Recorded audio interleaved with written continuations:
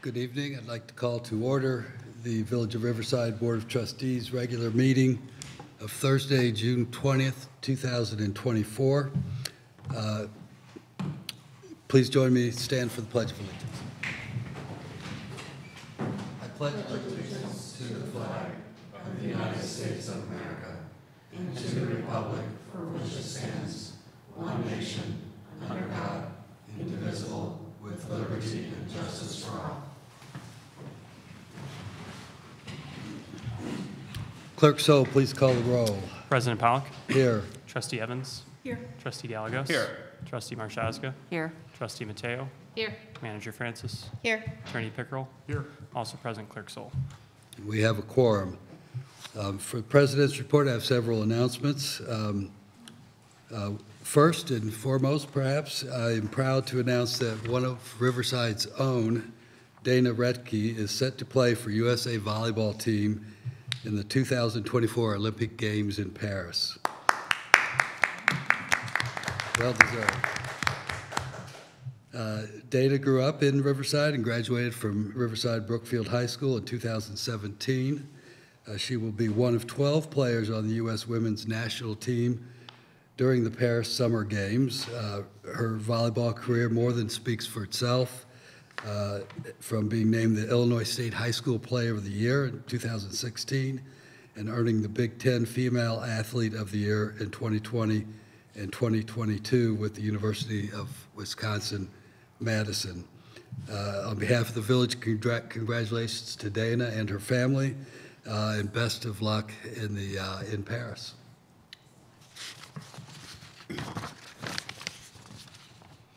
Upcoming meetings at Riverside Township Hall, 27 Riverside Road, include June 24th Historical Commission, June 26th Planning and Zoning Commission, July 8th Riverside TV Commission, July 8th Sesquicentennial Planning Committee, July 9th Landscape Advisory Commission, July 11th Police Pension Board, and July 15th Historical Commission. Please note that the Village Board will not meet at our normally scheduled first Thursday meeting, which happens to be July 4th. Upcoming events, Movie in the Park is being held at Big Ballpark on June 21st. Secretary of State Mobile Driver's Motor Vehicle Facility mobile facility will be in Riverside on Wednesday, June 26th from 10 a.m. to 2 p.m. at the Quincy Community Center. Registration is full for this event. We were pretty much full within 2 or 3 days of announcement, which is exciting and shows what a great service this is for our residents. But due to this popularity, the village did reach out to Secretary of State's office and secured a second mobile DMV event for December 4th this year. But before we could announce the date, the wait list from 626 filled the second event's registration. So if you're not already registered, we'll try again next year. But again, it's extremely popular, and we were able to fill up 2 dates when we only had one. July 3rd, Concert in the Park. Of course, the big social event of Riverside every year is the July 3rd Concert in the Park at Guthrie Park. Begins at 5:30 p.m. with the singing of the national anthem by Riverside's own Jennifer and Madeline Pollock, followed by DJ Maximus from 5:30 to 7 p.m. and from 7 p.m. to 10 p.m. by the band Infinity.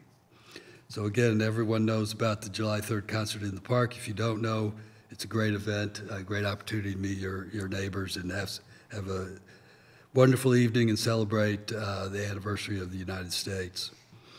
Then on July 4th, Independence Day, there's a 5K run at 7:15 a.m. The race will start at the Water Tower. Race day registration will be available. July 4th parade starts at 8:45 a.m. The parade route will travel from Big Ballpark to Guthrie Park.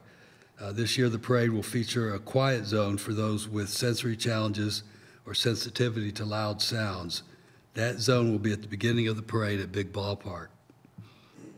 And also on July 4th, Festival in the Park, following the parade at 10 a.m. is being held in Guthrie Park. And on July 12th, Family Bingo Bash, Friday, 6:30 p.m. at Riverside Township Hall.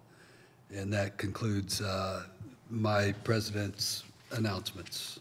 Manager Francis. Thank you. I just have one item to provide an update on. As some residents might have seen, Illinois Department of Transportation has posted different signage around the village about a scheduled detour related to the Forest Avenue Bridge resurfacing. The village has also shared that information on our website. Illinois Department of Transportation will work on the Forest Avenue Bridge, and that will begin on Monday, June 24th, and is scheduled to be completed by August 10th. Many may not be aware of this, but the bridge is actually IDOT's jurisdiction and is owned and maintained by them.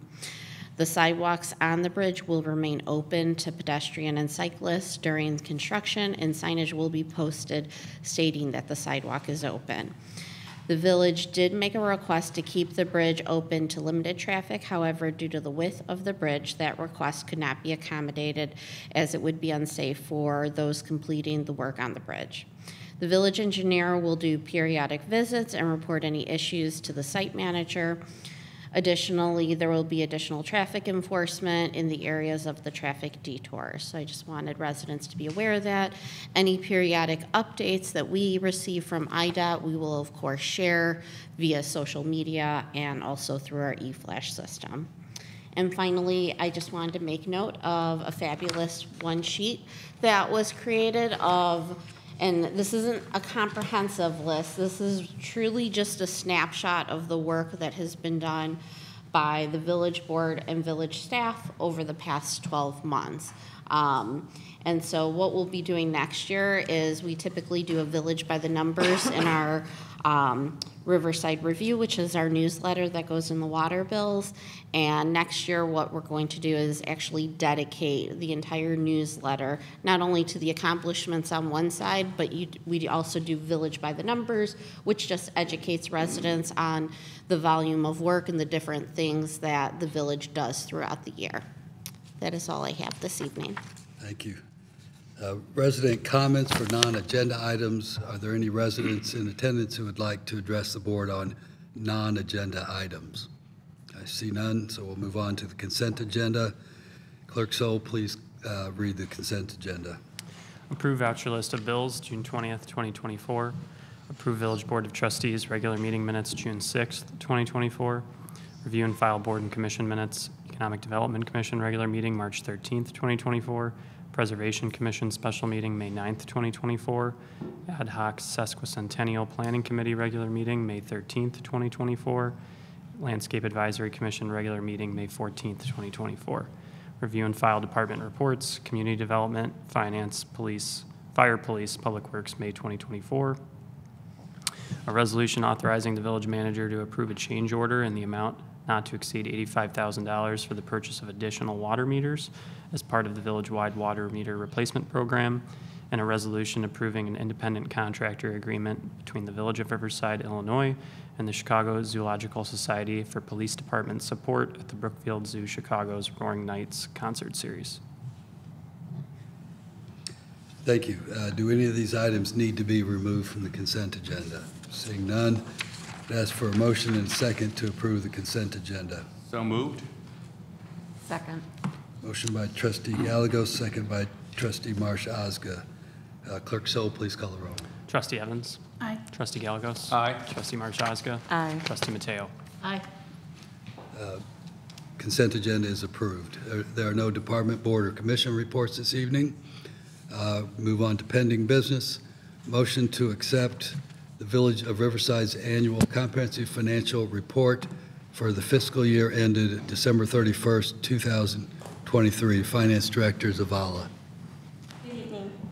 Annually, the village is required by state statute to complete an audit of the financial statements. The village is currently in the second year of a 3-year contract with Lauterbach and Amen. The audit report has been completed and included in the packet for your review. The Treasurer's report was published yesterday, June 19th in the Landmark, and the Controller's report will be submitted by the end of the week. Some highlights from the audit are the general fund ended the year with a surplus balance of $232,524. That is unassigned for future capital projects. There was a successful implementation of the new GASB 96 pronouncement regarding software subscriptions. The audit process is about 6 months long, and with the new pronouncement is not an easy feat. I would like to extend my sincere gratitude to the team of Lauterbach and Amen for their collaboration and timely completion of the audit. With that, I will hand it over to Jamie Wilkie, Partner of Audit Services at Lauterbach and Amen. Thank you. Thank you. Good evening. Thank you for having us. I certainly want to start my discussion this evening by thanking the staff. She has been an absolute pleasure to work with, finishing up this year's audit. So thank you so much, Yvette, for all of your hard work. I have added about 170 pages to your board packet tonight, so I do apologize in advance. I promise not to go through all of those pages in detail, but I do want to point out a few key sections within the document that I always think are of interest to our boards. First of all, I want to start off with page 7 of the report, and as I give page numbers this evening, it will be the actual page numbers on the bottom of the audit document itself, not the PDF page number, just to clarify. Page 7 provides a copy of the Certificate of Achievement for Excellence in Financial Reporting. So as Yvette indicated, state statute does require that each year you go through an independent audit, but that requirement is what we would call a basic audit. What the village does each year then is actually submit the audit to really the highest level reporting you can have, which is the Government Finance Officers Association Certificate of Achievement Award. So that creates a couple of extra, what I would call transparency sections within the audit document, and I'll provide a couple page number references for those. Page 7 is a copy of the award for last year's audited financial statements. As part of all of the submissions that have to happen through the end of this month, we will be submitting this year's audit document to that program as well, and we obviously anticipate receipt of that award. Our firm has 100% retention rate of that award. So after the Certificate of Achievement on pages 10 through 12 of the audit document, you'll actually find our independent auditor's report. There's really 2 goals each year when we come in to conduct the audit. Number 1 is to issue an opinion on the materiality of the financial statement. So that's really what an auditor is opining on each year as part of the engagement. So we have issued what we call an unmodified or clean audit opinion. That is the highest level we can issue to the village each year. And again, that indicates that the financial statements are materially correct. As part of the audit process, the second goal is really to look at the overall internal control environment of the village. So we are required to take a look at things like policies, procedures. We engage in third-party confirmation of significant balances. We look to ensure that the staff has the appropriate supporting documentation, for example, for certain balances and transactions. Certainly through that detailed testing, if there were any areas of concern or red flags, we would unfortunately have to have that conversation tonight, but I'm happy to report we had no such findings. So truly the cleanest opinion that you can receive each year. I do want to point out immediately after the audit opinion a section labeled Management's Discussion and Analysis, or MD&A. You'll find this on pages 14 through 27 of the document. As I indicated, I think you've got 168 pages, and unfortunately our government audits tend to keep growing each year. That is a lot of information to digest, especially from a board member perspective. So those 14 pages in the MD&A really do serve as the executive summary. I do encourage our boards to read that section in detail as you are able. It really does provide a nice synopsis of the key results for the year, as well as comparables comparables to the prior fiscal year. So you can get a flavor for how this year looked in comparison to last year as well. As Yvette indicated, overall it was a positive year for the village. So when we talk about total equity or the total value of the village, that did in fact go up in comparison to the prior year. And you'll see some of the detailed discussion around that on those 14 pages. The last section I want to point out starts on page 131 and will actually take you through the very last page of the document.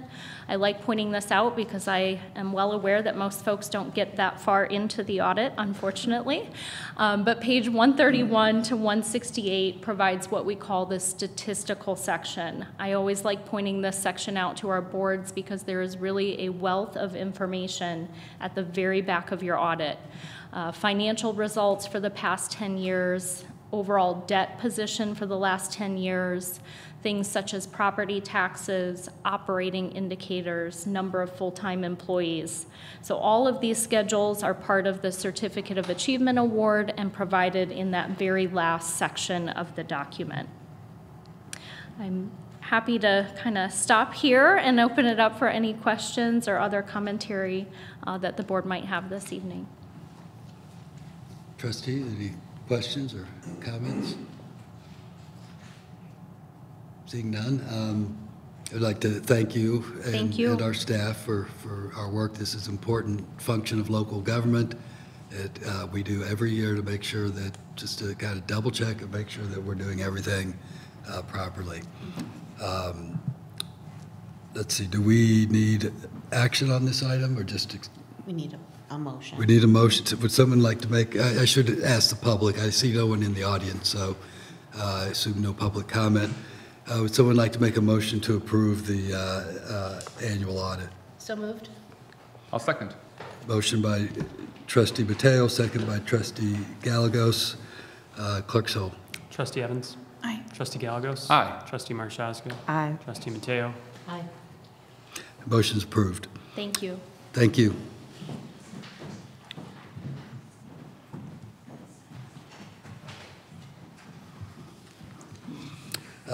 Next on the agenda is the Berkeley Road traffic update. Director Buckley. Good evening, President Pollock, members of the board, and Manager Francis. Thank you for allowing me a few minutes to talk about something we've been talking about for a while now, and that's Berkeley Road. Back in June 15th of 2023, the board instructed us to give quarterly updates regarding Berkeley Road as to some of our improvements and things that we were doing to try to minimize traffic and control speed on Berkeley Road.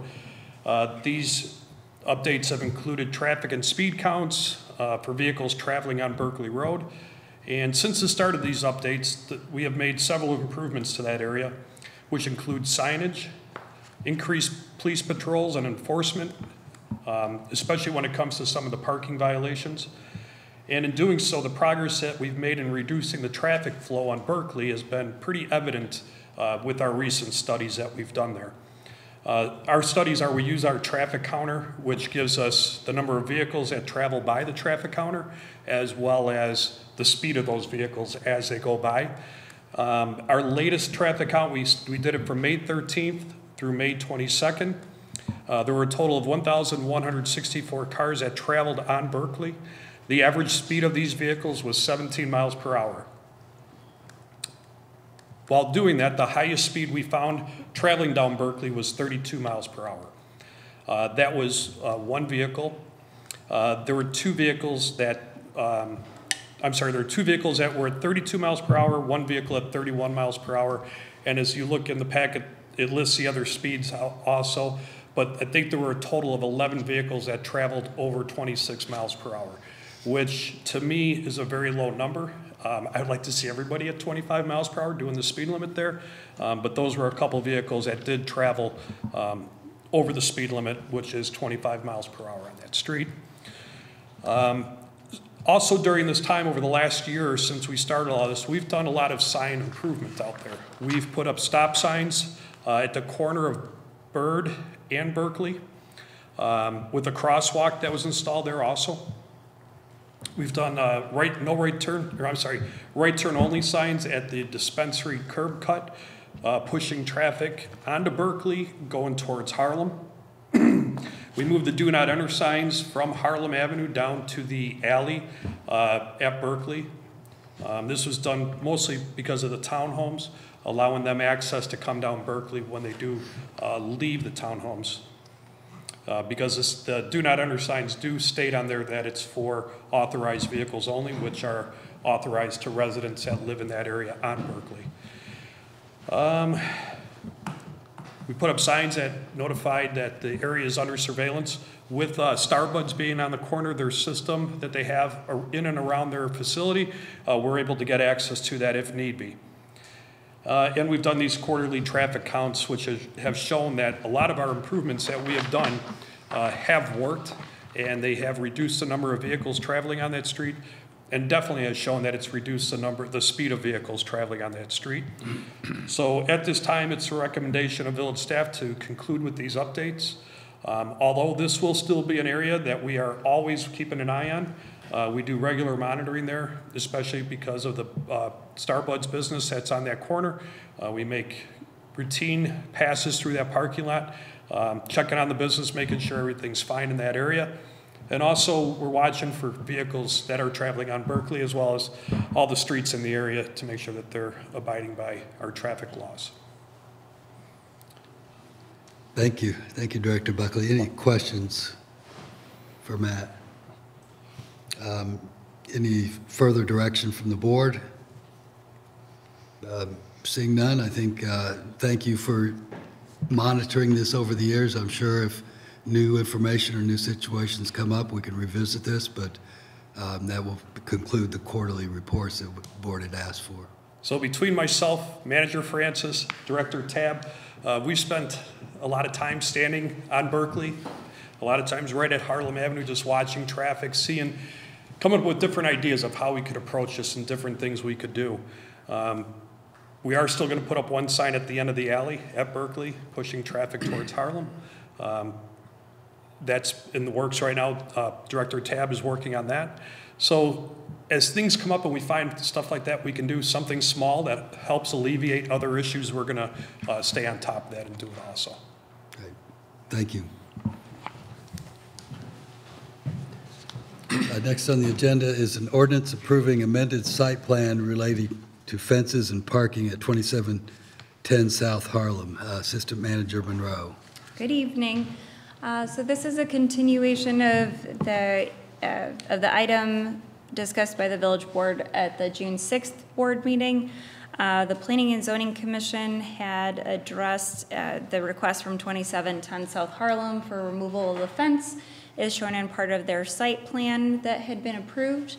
The village board at the last meeting had indicated that staff should prepare an ordinance for approving a major amendment to the site plan for removal of the fence, and that is what is before you this evening. I'll note that there's one revision to what's in your packet, and I will allow Attorney Pickrell to address that item. Thank you. If anybody looks on Exhibit D to the ordinance, it's a document titled Unconditional Agreement and Consent. This document should be somewhat new for everybody. This is a document that our office often uses in conjunction with a zoning relief. It really does two things. It makes sure that the person who's receiving the zoning relief acknowledges that everything was done properly, and secondly, it requires that they indemnify the village in case there's a lawsuit in connection with the zoning relief. Seems like a big ask, but there's a logic behind it. It's good for everybody because first off, it's good for the village because we get a financial assurance and protection that if we're sued, we'll be indemnified. It's also good for the person receiving the zoning relief because the village has no obligation to defend these lawsuits. If we grant zoning relief and we are the proper defendant, and if somebody were to sue the village, we could do nothing. And as a result, the zoning relief they would just win by default. And so if the individual wants to defend that zoning relief, this grants them that opportunity. And so this is something, first, I'm glad we brought it up because this is something I'll be including in more grants of special use permits, plan unit developments, things like that. I actually spoke to Dr. N this afternoon about this because this was somewhat new to him as well. And his position was, well, if somebody sues, I don't want you defending it, and I won't defend it myself either. So I'd rather not have that at all.